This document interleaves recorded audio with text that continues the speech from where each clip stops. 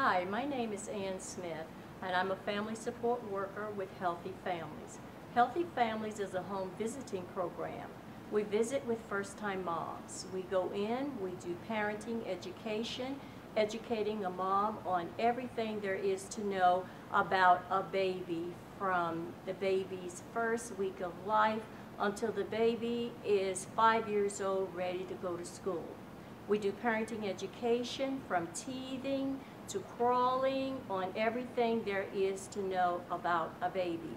Milestones, whatever it is, any question that mom has about a baby in reference to parenting education, we always make sure that this is what we do. We educate mom with parenting a baby.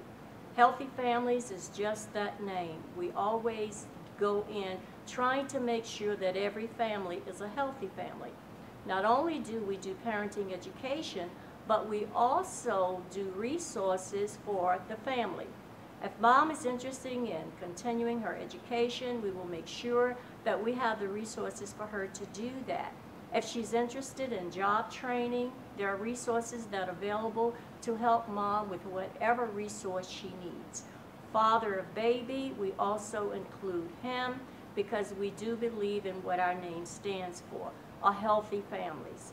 There's no aspect of anything that a mom could be interested in trying to further education, trying to help her baby, trying to make sure that the baby's development is on target.